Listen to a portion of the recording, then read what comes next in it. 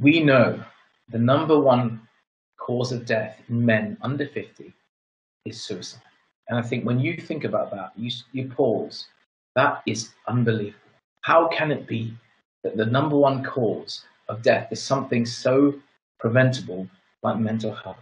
And I think when we think about that, it shows that all of us have a duty here. So I think the first thing we have to remember is, if you're somebody who yourself are worried about your mental health, you're a male, you're saying, I don't quite think I'm doing okay.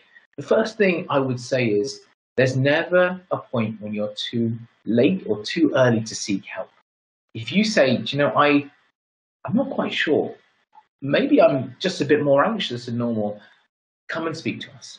But if you're saying, I feel really bad, I think I'm at the end, I can't do anything, still reach out, because we're here to support you. And guess what? There are things we can do to help you get through this. Sometimes when you're at your darkest, when it's at your most difficult time, that's actually when we say, do you know what? There's so many things we can do to support you.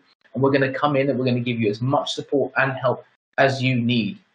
And so that's the first thing I would say. If you're suffering, don't suffer in silence. Come forward. It will be the best thing you ever do, and you will thank yourself later for it.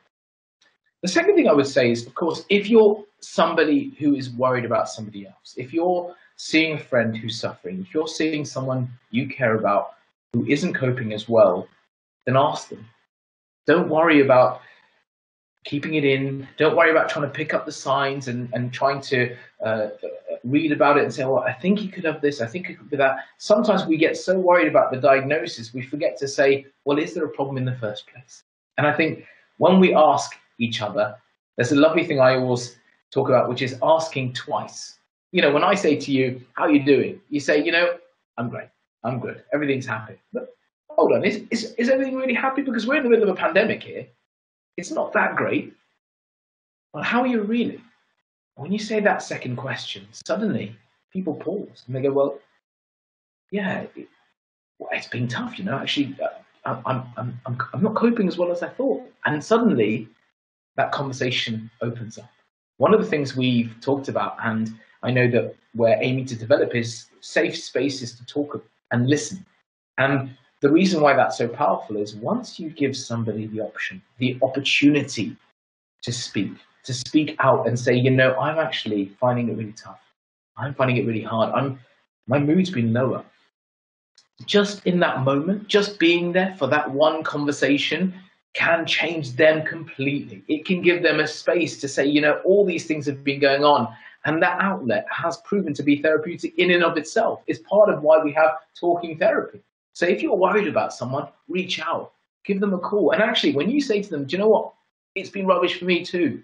I'm finding it quite tough as well. Suddenly we go, shoot, we're all together in this.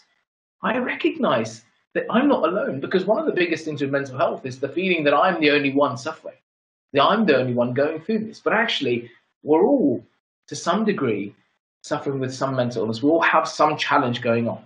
And so I would say, don't worry about trying to diagnose it. Don't worry about trying to work out what's going on. Be there, give that space.